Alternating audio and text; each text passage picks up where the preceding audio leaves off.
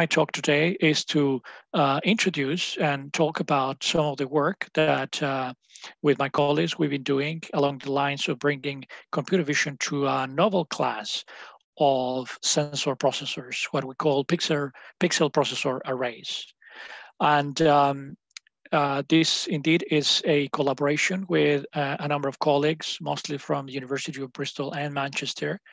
And I will be presenting some of the things that we have done together on this. But more information on anything that I'm going to present is going to be in our website for this project, which is project-agile.org. Okay, so let me start by talking about what the traditional vision system and vision hardware looks like. So normally we consider that a vision system starts with a conventional camera, like the one we have in here, a camera that was designed not necessarily for visual processing. And I think this is part of what I'm most interested in highlighting today. A camera that essentially has been developed for recording images, not necessarily visual processing, but our standard computer vision pipelines start with exactly that. This device then sends a number of images over a channel through an interface. It can be a FireWire interface, it can be a USB interface or some other interface, but there is some translation of the images and signal and the visual signal into a bus, an interface that sends all this data into something like a processor, perhaps again after translation with yet another interface.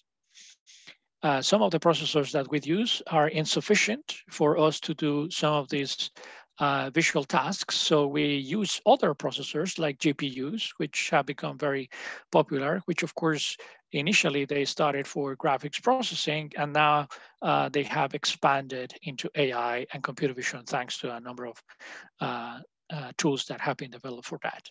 But that is not the end of the story, because even after we do all this processing and all this sharing of information, then we send this to perhaps a microcontroller that is then sending again these more direct commands through a motor controller, and finally we reach an actuator. So I'm sure I'm not describing anything new to anyone here, because you will all be familiar with this thing that we have become to get used to expect in a visual processing. But I think the question to us is, does it actually have to be like that?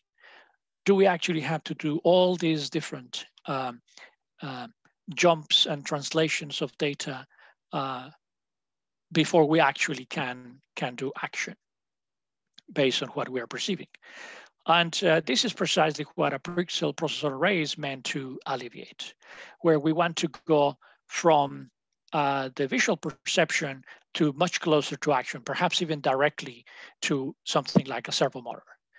And if we can do this, then what we can expect our system is going to be able to do is you will be having several gains. Let's say energy consumption will be one, because if you compare a system like this, even if you are not talking about any specific details, you can already presume that the number of components that are involved already are going to help you from the point of view of energy consumption and latency, which of course is very crucial for agile systems that need to navigate and respond autonomously. And overall, you will be reducing system complexity. Of course, there will be challenges if you implement a system with this, but these gains can be quite substantive for especially future systems that we want to enable with vision. So is this something new? Is this a new idea? It is not. And although I am not here necessarily going to say that nature is the best way to solve problems, because I don't think so. I do consider myself a scientist and an engineer. So I do believe we can do better than what is already out there in nature. However, it's important to to borrow some inspiration from time to time. And specifically, there is this work that was published back in 1959 that tried to study what the retina in the eye of frogs actually does. This is the work of Ledvin, Maturana, McCulloch, and Pitts, very significant names in the physiology literature, which they published this paper. And what they described is that they observed that the eyes of frogs do many things, but one of the things that they do is they don't just passively capture information or process images in the same way as we normally expect to think a system processes information. They do detect motion. Essentially, a frog can starve to death even if it is surrounded by food, if nothing moves. So something has to move in order to actually activate this expensive part of the processing, which is the visual processing. But beyond that, beyond just the detection of motion, they also identify what, in very colloquial terms, they described as bug detectors. So these are actually cells in the retina that respond to small dark objects that enter the visual field, stop, and move intermittently. So it's not just that they are detecting something that has a specific size and contrast against the background. These cells in the retina, we're not reaching the brain at all.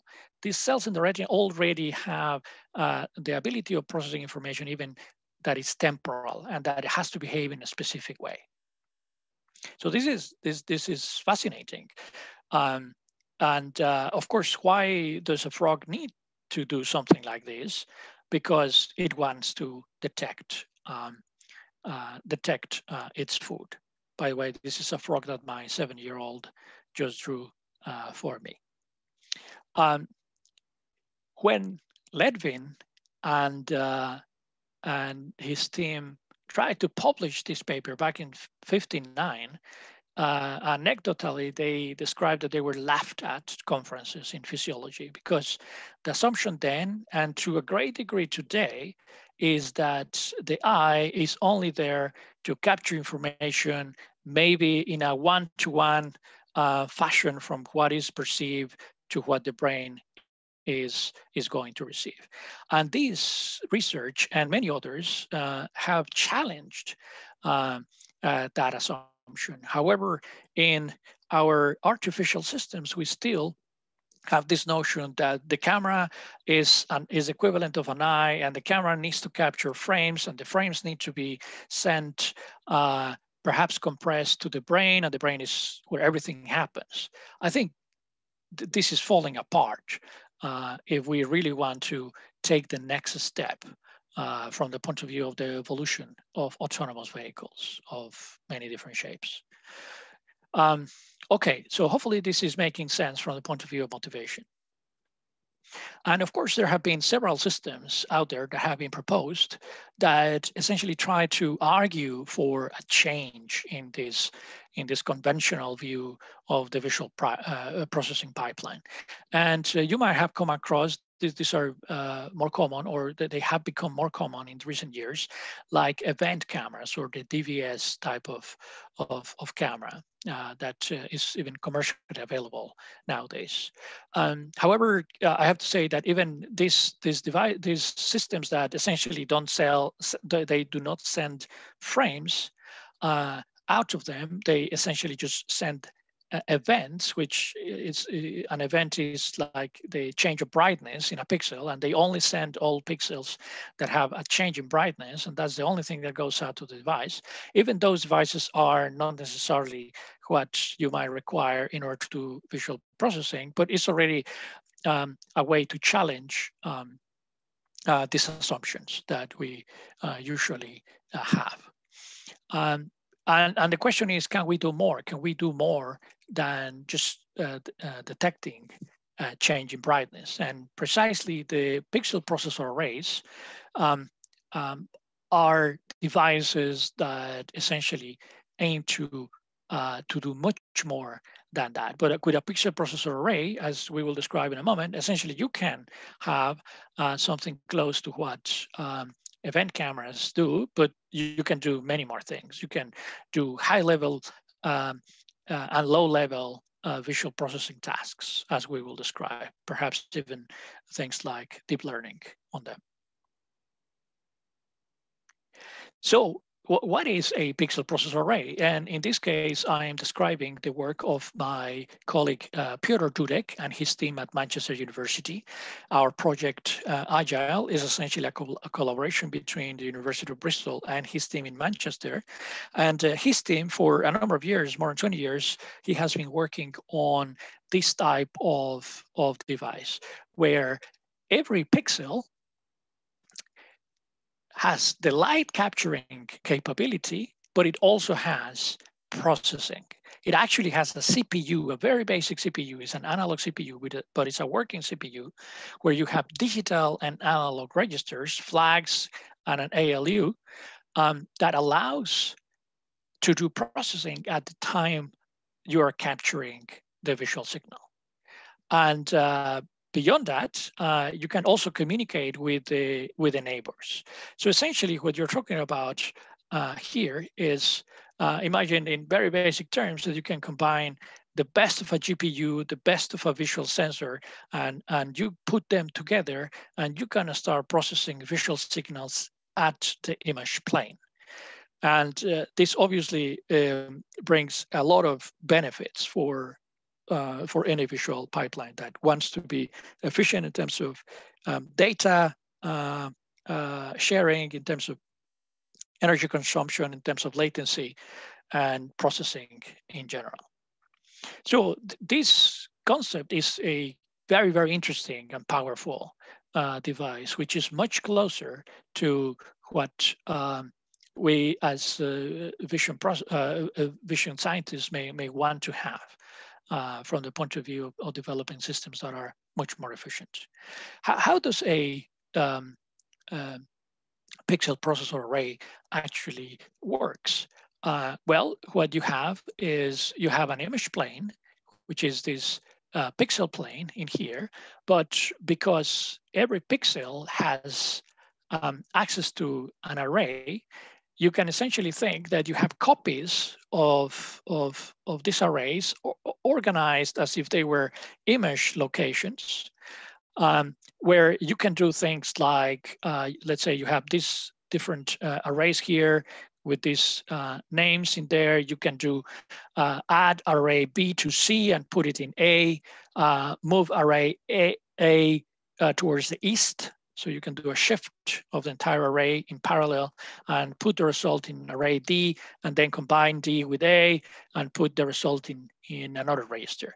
So essentially, you can think of this as a way in which you directly and in parallel kind of start capturing information and processing information and sharing it with the neighbors and do a lot of things already at the point of image capture.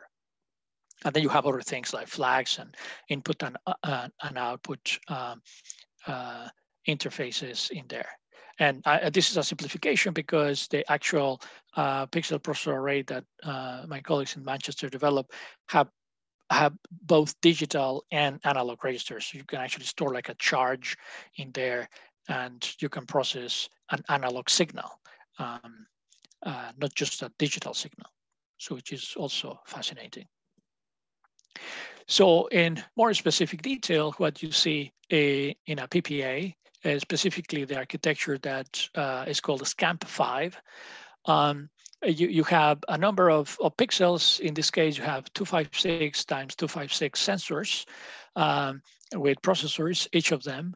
And you can do things like randomly accessing one of these pixels to make a measurement. You can also do things like global sums that are defined by a region that you determine, or you can have these subregions that you can also do global sums, which later you will see how we can use that for deep learning and so on. Or you can do things like activate a something with the value of a specific pixel, perhaps similar to the event type cameras. So you can do a lot of basic things that we normally will consider essential for any type of computation, which involves basic operations, shifting of results, and input and output. So it's a fairly complete thing, which also let me emphasize that an architecture like this is a general purpose architecture. So it's not a dedicated chip that only does one thing and you cannot change it. This is a general architecture that allows you to program, that allows you to reconfigure, sometimes in flight, the program that is running in parallel. So it's a very, very general architecture that is designed for visual processing. So what kind of things you can do with this? Well, we have been doing quite a number of things, from low-level things like detecting corners or salient features, edge detection, also high dynamic range in real time, computing optic flow, visual odometry, and many of the things that I will illustrate in a moment, which hopefully give enough idea of the power of these devices. But one illustration of this is this work with Yan and Liu that let me optimize for video, that is about an agile car that is exploring the world, and in this case is recognizing specific targets. In this case, sorry, I will. Specific targets, which in this case are gates through which it has to go through. And there is clutter there. There are other gates with different patterns. Even if it is moving fast, is actually able to detect these specific gates. And by the way, this is not the view from the SCAMP. The view from the SCAMP is not recorded.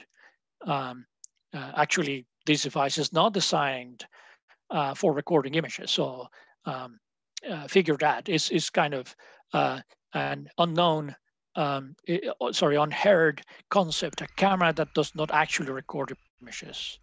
But in this case, it's acting based on the visual information. So this visual information in this case, in the last bit, so is the car moving at 3.8 meters per second, which for a small car, as you can see from the onboard image, is quite fast, and depending on the pattern that is in there, is going left or right in a type of slalom type activity.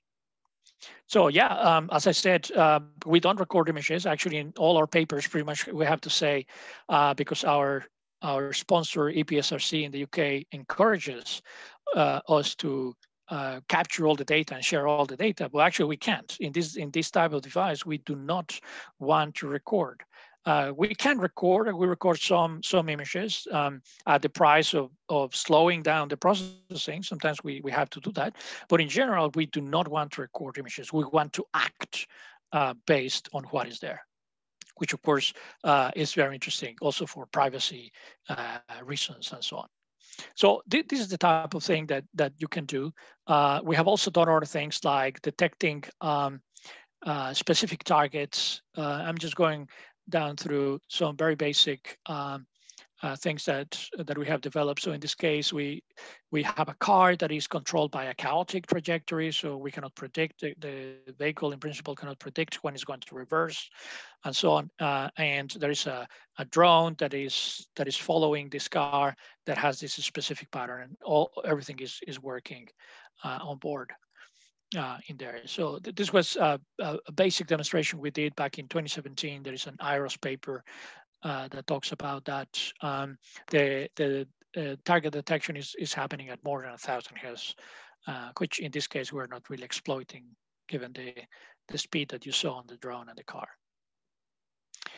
But we can do other things that include things like a visual gyroscope. So what you can see here is we can collect images, and because we can process and capture these images very fast, we can actually use them as references. So as the camera is moving and capturing more images, we can use these as a way of a visual gyroscope that that is allowing us to compute the relative orientation with respect to the scene.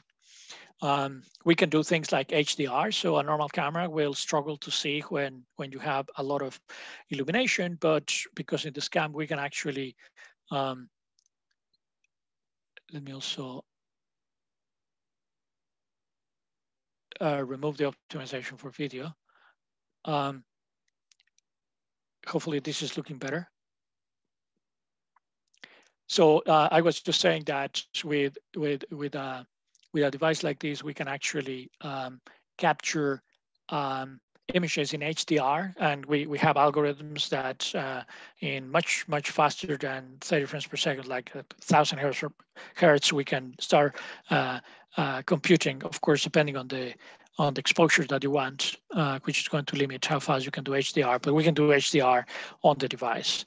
We have even connected the SCAMP to an IMU in order to know what's the orientation with respect to the floor, and based on that we can correct images. So there are lots of things that we can do. But one of the things that we did recently, back in 2017, there is an ICCV paper, is how to compute visual odometry with this. And let me share that one of the challenges that my team, which is in charge of the computer vision of this project, we have faced, one of the challenges we have faced is that we need to really rethink how to develop computer vision for this type of device. Because if you're coming from traditional computer vision, either even from deep learning or from the more traditional feature type computer vision that was in use not many years ago, when you have the capability of doing things super fast and in parallel, many of these algorithms actually break, and they are not actually the best way in which you can do things. So one of the things that we did for ICCV in 2017 is super simple.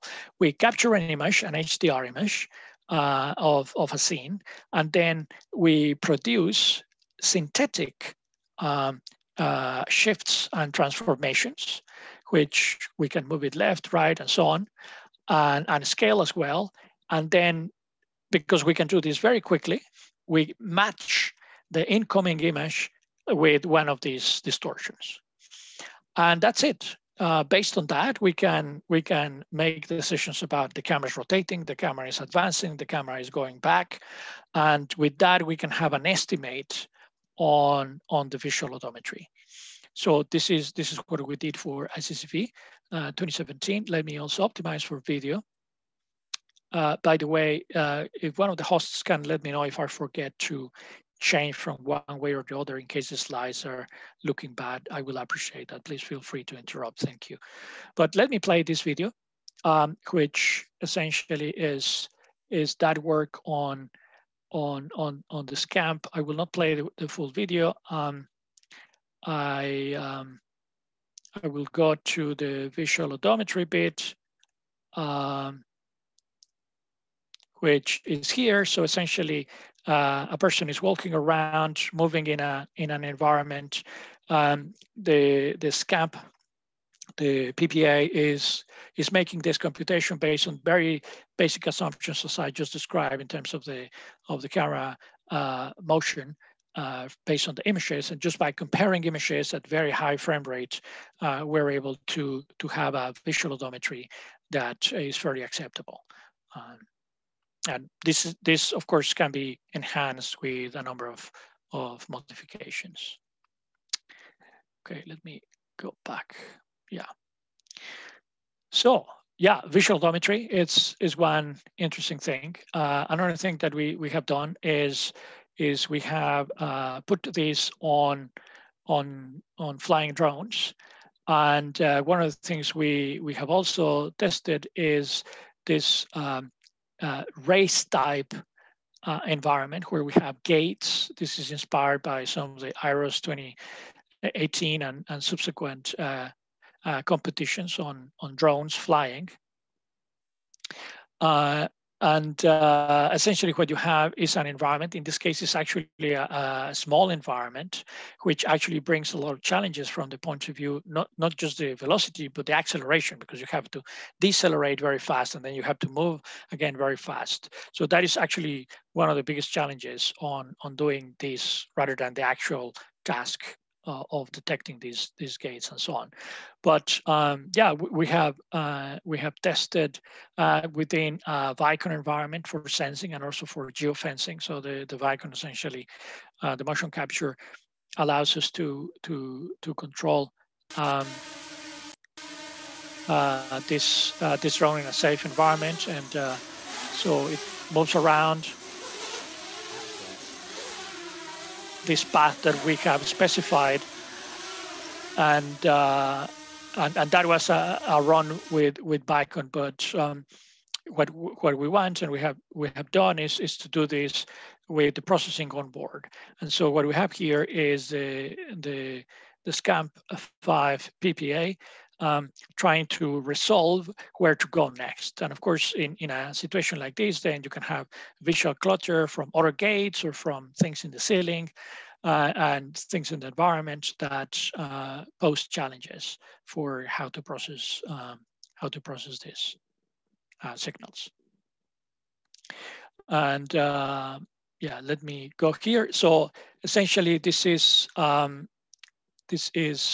the way in which we are connecting for this specific test. So what you can see here is the SCAMP that has all these processors per pixel in a relatively small drone.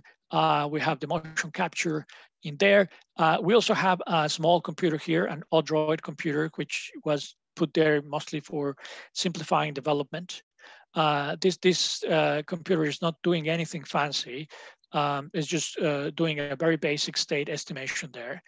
And then we send the data that is essentially coming from the SCAMP. So the SCAMP essentially decides, here's the next gate, this is the orientation of the gate, and this is where you have to go. So this is what you have to target, it tells the controller. And that information is put into the flight controller for controlling the actual motors, and that moves the quadcopter in there. And the type of vision that we're doing here, again, is very simple, is based on filling and segmentation, where we can make decisions on the geometry of corners. Let's say you have multiple gates through which the drone can go, and it makes very basic decisions on the actual SCAMP. So think about the frog again. I will repeat that several times. So just very basic decisions, but happening at the image capture place. And it's possible to make a decision based on the geometry of the corners and this information that is here in order to decide which one is a gate that is the one that needs to be targeted for the flight controller.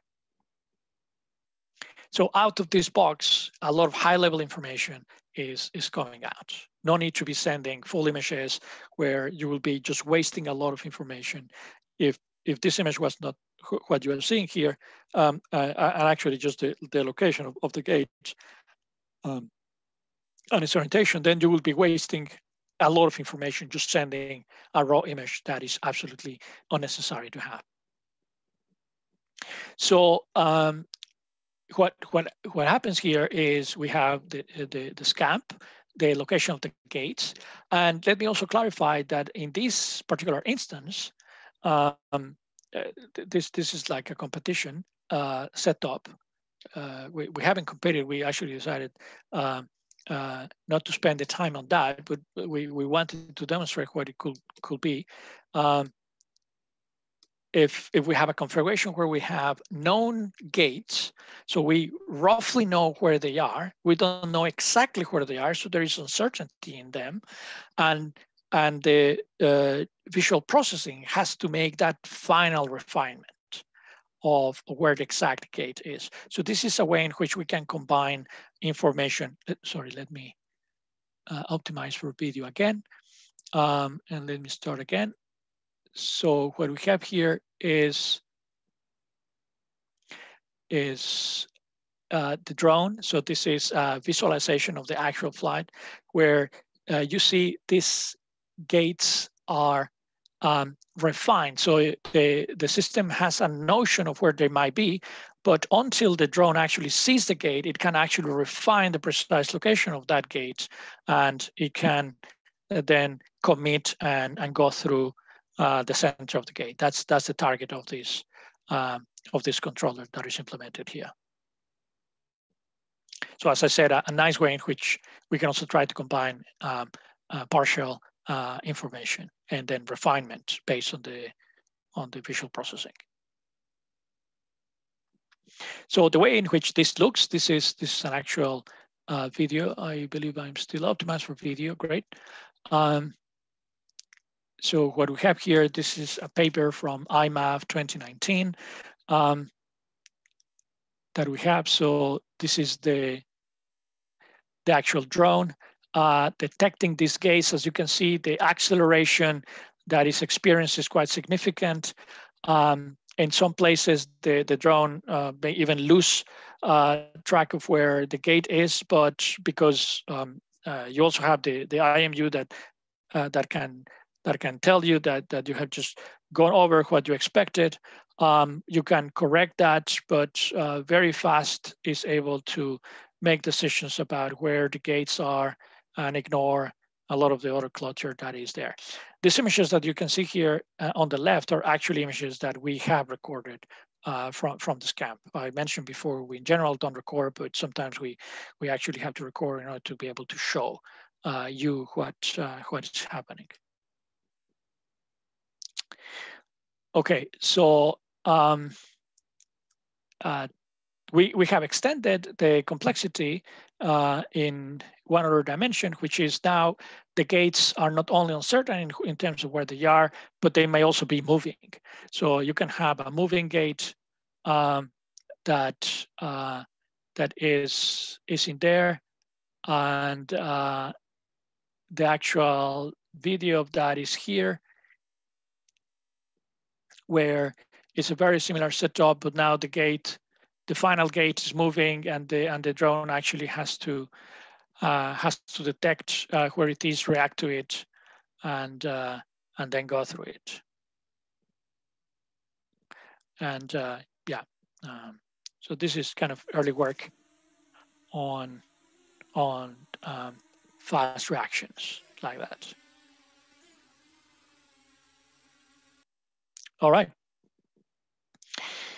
So I have talked about many of the methods that we have found very useful. Some of them super simple, like comparing two HDR edge images, or performing some fill and flood type of algorithms in order to detect some features in the world, in order to simplify the vision, but also be able to do it in parallel and so on, and benefit from SCAMP. But we will be not making enough progress, I think, if we do not demonstrate and capture with the pixel processor arrays their potential ability of also helping the current efforts that are happening with significant and very interesting results in the deep learning literature.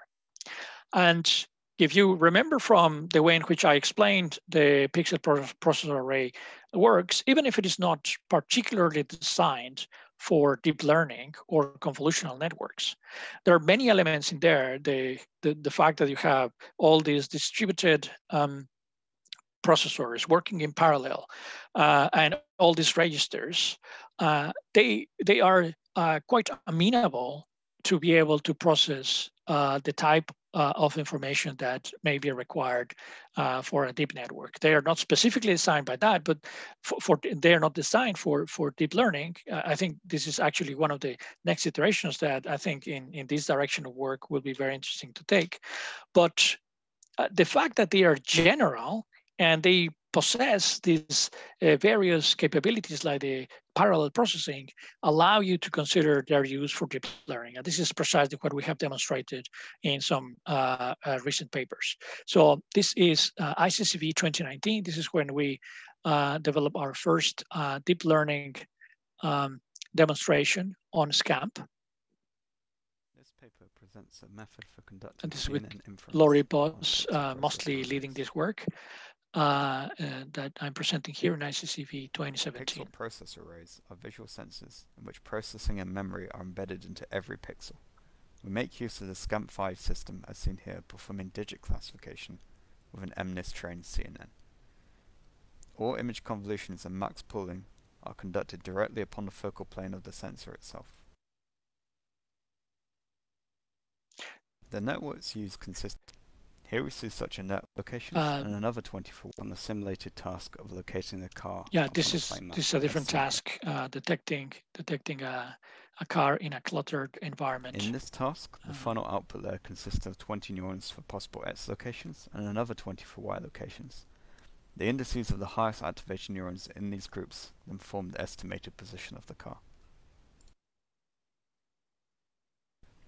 Here we see such a network running upon the SCAMP5 PPA. The activations of neurons associated with X locations are drawn horizontally, and those associated with Y locations are drawn vertically, along the sides of the camera image. The estimated position of the car according to these activations is indicated by the white square. Okay, so yeah, so we have started putting this type of architectures, the deep network architectures and CNNs mostly into SCAMP, and I will refer you to the actual publications for details, but I will give a brief overview on how this works. This diagram actually is from Yanan's Liu BMC 2020 paper, where what we have is it's essentially an image that is captured. This image is replicated in order to benefit from the parallel nature of the PPA, and then multiplied with kernels, where we can perform, therefore, a convolution, and then we can implement activation functions and max pooling that eventually leads to the multiplication with a fully connected layer that has its weight encoded also in another register before we can actually do a final classification. So essentially, we're able to put within the pixel processor array a CNN, where essentially all the key components of the CNN are working on the pixel processor array. So no other thing is required. And when you do this, and depending on the number of classes and some of the things that we have to deal when implementing the CNNs, we have demonstrated even up to 17,000 frames per second of processing for a CNN on a PPA. And I haven't spoken about power consumption, but I think this will be another significant aspect to talk about. The current SCAMP hardware is implemented with very old technology. It's implemented as a research prototype, and the power consumption is around 2 watts tops. And a lot of that has to do with the USB and other interfaces. So there is a significant room for improvement. But even with the current implementation, which is by no means efficient from that point of view, you can see substantive power consumption reductions compared to alternative systems, or at least alternative visual processing pipelines. So let me just go into briefly into very basic details. I will suggest that you have a look at either our BMBC 2020 paper or our ECCV 2020 paper. They talk about related methods. One is more in depth in terms of the implementation of the CNNs, and the other one is more towards how to do this for very fast implementations, which is the one that Yan and Liu one of my students developed for BMC 2020. So essentially what you have an image patch, and you can have your kernels that are all replicated in parallel in here, and they are copied into a 64 kernel filter. And essentially what you have your filters in a 4x4, in this case, a 4x4, 4x4 implementation. And you can essentially just in parallel multiply the input image with these kernels, and then you get a result. And then that result, and this is a very specific way in which the BMC paper does things. It works in it implements strides in order to speed up things. So you can do your shifts and summations so that you can end with a 4-stride or 2-stride or 1-stride, depending on what you want. And depending on the number of strides, then the speed at which you are able to process changes. And some tasks will require very high speed, some others will not. So there's flexibility. But in the BMC paper, you can find more details about how exactly this works. But as you can hopefully see, there is quite a lot of parallel tasks that benefit from the PPA operation that allows us to implement something like a convolutional neural network. And the same for the activation functions and the max poolings. We're able to use global sums and things like that in order to implement them. And for a fully connected layer, so essentially you can have your weights. In this case, they are binary weights. We have also explored with trinary weights. We have also tested analog weights. The problem with the current implementation of analog registers in SCAMP is that they degrade very easily. So we actually have preferred to implement all our CNN so far on binary registers. But with better technology, we believe that it would be possible to even reduce this restriction that your weights have to be binary. You can just hopefully use analog weights with a better hardware implementation. And so the same for a fully connected layer. The way in which it is implemented actually ends with you having the results in a sort of checkered pattern that then you have to, using some of the global sums that I shown at the beginning, you can grab all that detail into the right place for you to issue the final outcome. And as an example, this has been tested in tasks like gesture recognition. Let's say this rock, paper, scissors task is recognizing all on the SCAMP with a CNN at 8,000 frames per second and with a latency of 121 microseconds from image capturing to classification. So 121 microseconds of processing from everything on the image capturing to a decision with a CNN on SCAMP. And this other video, it's quite worth showing, even if it is not overly impressive in terms of the operation. But what I want to highlight here, so that's the gesture classification, but what I want to highlight here is this cable. This cable is showing that we can directly from SCAMP produce the signals that are controlling a servo motor, which in this case is just in a very friendly way trying to indicate what is the gesture. Of course, there is this servo motor is very slow. This is not designed for actually using the high speeds that in principle could be extracted with a device like this. But at least it's demonstrating some of the important things that I was trying to argue from the beginning. How can we go from perception to action pretty much straight away? And this is an early illustration of that. In some of the other cases that I have shown with the drones and so on, we had this for debugging purposes and development, like a small microcontroller in the middle that allowed us to connect things. But in principle, there's nothing stopping you from using the onboard electronics on SCAMP, which does have a very basic microcontroller in there for all the logistics handling in there and the interfaces to actually just connect the pixel processor array with an external device like an actuator.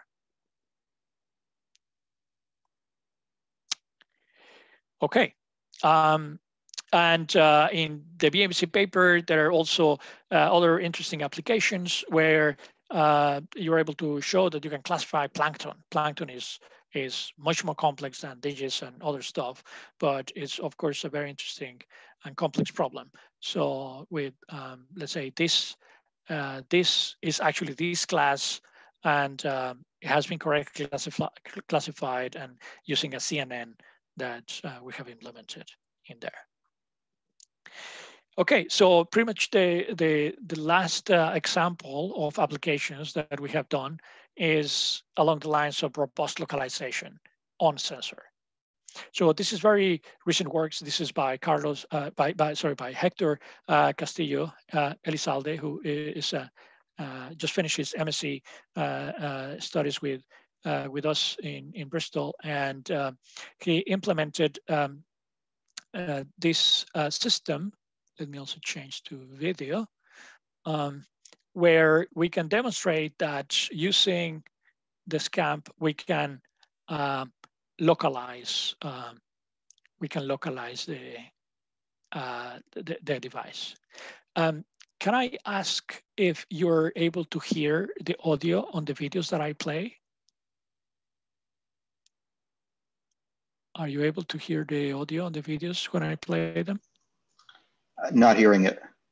But normally you hear, yes? In this work, we present a method of Now visual hearing it. Thank you. performed directly upon the focal plane of a pixel processor array sensor. A PPA sensor incorporates processing and memory into each pixel element, allowing visual data to be stored and processed on sensor. Our approach involves first capturing a visual database onto the focal plane from a sequence of select images. Each select image is encoded as a node in this database. The parallel processing of the PPA is used to directly compare each new image with every node in the database simultaneously. This comparison is used to update the weightings for each node based on the visual similarity between it and the new image. When combined with a motion model that transfers weights between nodes based on camera motion, this approach allows localization to be performed over a sequence of images, effectively by determining the best matching sequence in the database. We test our approach on a number of video datasets. Here we see the Nordland train dataset, with a database of brand new descriptors generated at a different time of year than the video sequence used for testing. Despite the visual differences between seasons, our method is able to localize along many parts of the dataset.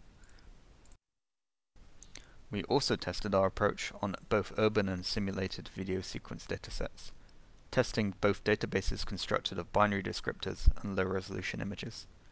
This demonstrated results comparable to similar methods, while conducting all significant computation on the focal plane of the PPA sensor, rather than using external hardware for this processing.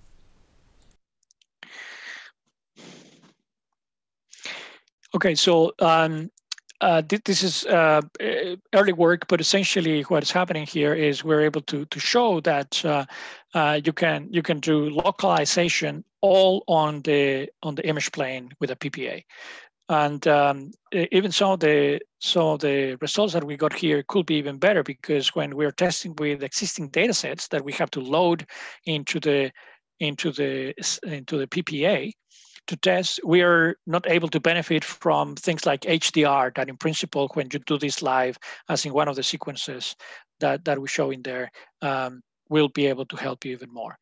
Yeah, so this is early work. Hopefully we'll be able to present more results on this side. But just as a summary, essentially with a PPA, we have been able to demonstrate quite a number of visual processing tasks, from low-level things like basic segmentation and clustering of pixels to HDR images, and then more high-level tasks like object tracking and detection, visual odometry, and then more recently things like implementation of CNNs that allow you to classify complex objects and even the localization within places. And everything within a low lag, low power consumption on a relatively lightweight module and at very high frames per second, sometimes many thousands of frames per second. So that is like the summary of, hopefully you're getting an idea of what is possible to do with something like a PPA. But for me, I think the most interesting thing to discuss is at least to put out there the challenge that vision needs to follow the type of things that we have become accustomed to. You might remember I told the anecdotal story that Ledvin and his colleagues, they were laughed at physiology conferences because no one believed that the eye needed to or was able to do processing of high level, like detecting bugs. But actually, there are elements in nature that call us for us to consider something like that. And I think the fact that we're still with this notion when we build artificial systems that it has to be like that is something that hopefully we can challenge. And by doing that, we should be able to bring potentially much better efficiency and other abilities that so far we have been unable to fulfill, or we can fulfill them at a much higher cost in terms of complexity or energy consumption and so on. So there are many things that can come out of us trying to transition into other ways in which visual processing can happen. To me, one of the big open questions that I am very keen to explore next is how to decide what processing has to happen where. Because if now we can open our eyes to, excuse the pun, but if we can open our eyes to actually consider that processing can be split along the visual processing pipeline, what should happen where?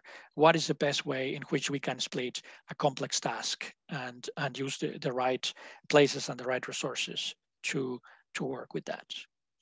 So with this, I finish, and yeah, I'm very happy to hear any questions. If there is no chance for a question, or you cannot think of a question right now, then by all means, please feel free to reach out by email or LinkedIn and so on. Okay. Thank you very much, Walterio. Yeah, it's very impressive talk. Any questions? Sorry, I have two quick questions. Mm-hmm. Please. SCAMP 5, will there be a SCAMP 6 coming up at any point in the future? Actually, higher resolutions my colleagues in Manchester are working in SCAMP 7. So, okay. But let me actually address. Thank you for the question. It's very interesting. Sorry, I don't see your name. It's kind of complex to see. But Samir. Thank you, Samir. I want to talk about resolution because, and please excuse me if I also use the natural example. Many animals that survive out there that do magical things that we can only dream autonomous vehicles or robots can do have extremely poor resolutions. 256 by 256 is actually not far away from some of the very early visual SLAM systems that I worked on back in my PhD at the beginning of the visual SLAM era. I had the pleasure of working with Andrew Davison and my supervisor, David Murray. We put together some of the very early visual SLAM systems that were able to do things that before were not possible in terms of mapping and moving around and so on. And the resolutions that we were using were not far away from the 256 by 256 images that we have here. You can do a lot of things with low resolutions. I will, and the same for grayscales. SCAMP is actually grayscale. And you can do a lot of things of visual processing with grayscale images and with low resolutions. So I do understand that there will be tasks that you will be interested in having higher resolutions. Sometimes that can come from the optics, but sometimes you might not require a resolution. I don't know, I probably, and I would love to hear your view, but let me, please allow me to just say that maybe our obsession with resolution has come from precisely this notion that cameras are there to record images.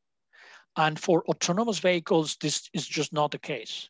You do not need to record things, you need to act. And therefore, it would be great to hear about tasks that actually require higher resolutions, but I will invite everyone to think that resolution may not necessarily be a limiting factor to actually do a lot of things. Yeah, I have a lot of questions, but I'm gonna ask one more question. Will it? Of course. Will SCAMP be available for the public to try? That's a great question. So actually, one of the things that we want to do in our project, which is kind of coming to an end relatively soon, is we're hoping that we will be able to provide SCAMP hardware to people to start using it. And then my colleague, Piotr Dudek, who developed the original architecture, is also considering some commercial opportunities.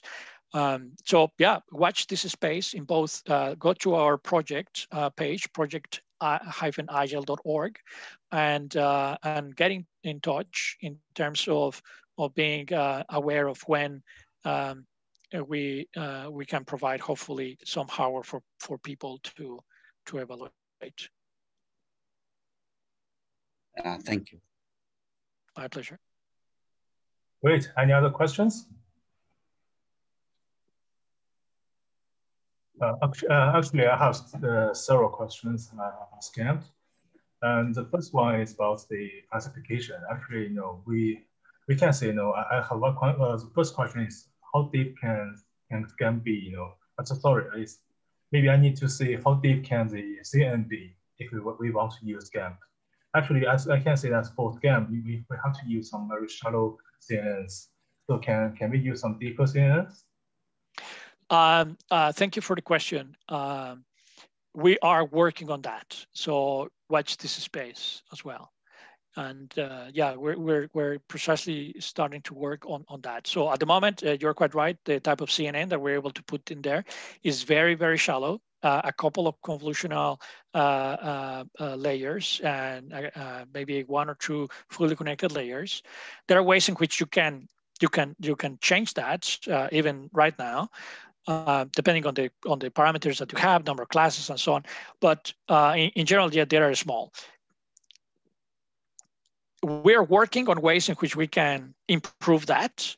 But let me also bring back to this question, this big question that I have here. Let's imagine that you can put dozens of convolution layers on the PPA. Maybe for some applications that will make sense, but maybe not for every application. Maybe the right thing is that there is this understanding about what should happen where. And I think this is opening as a research question. At least for me, it's a very interesting thing. If I connect this with the natural world, one of the questions that I have in my mind is, why do we have an optic nerve? Why did the brain? I mean, I understand the mechanics that you have a moving eye and you don't want to have massive resolution everywhere. So that already implies that we need to have a connection between the sensing side and more complex processing side. But the question here is, why didn't the brain and the eye essentially are the same? There will be reasons why you want more processing closer to the image plane, and some other tasks where you do not want that because it will just not be more efficient. So I think us understanding how to split this computation is indeed one of the next challenges that we have when we start opening the way in which we can build processing pipelines in this way. Okay, does that make sense? Yes, thank you. And actually, the second question is followed by this one. Actually, if we use a deeper network, so now how to implement such normalization? because I didn't see much normalization in your CNN specification. How to implement batch normalization?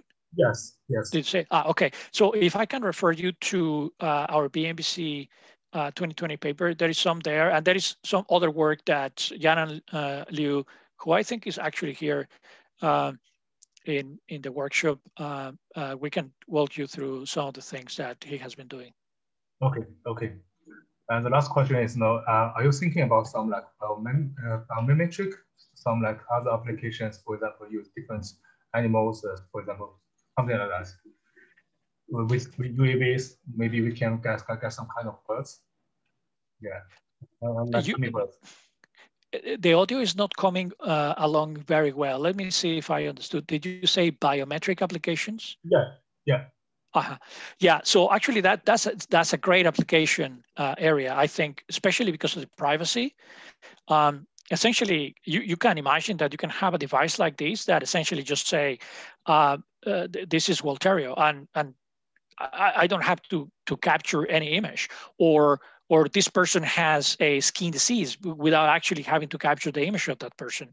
So you can think on applications where you can do things like that you're observing people, especially without actually having to report compromising information or information that was not required. I don't know if this is what you were thinking but when I think about this type of biometric applications, I do think about privacy. And I think that devices like this could actually be very interesting because you're never recording anything, but you're able to actually produce a result. Okay, that's all. Thank you. Thank you.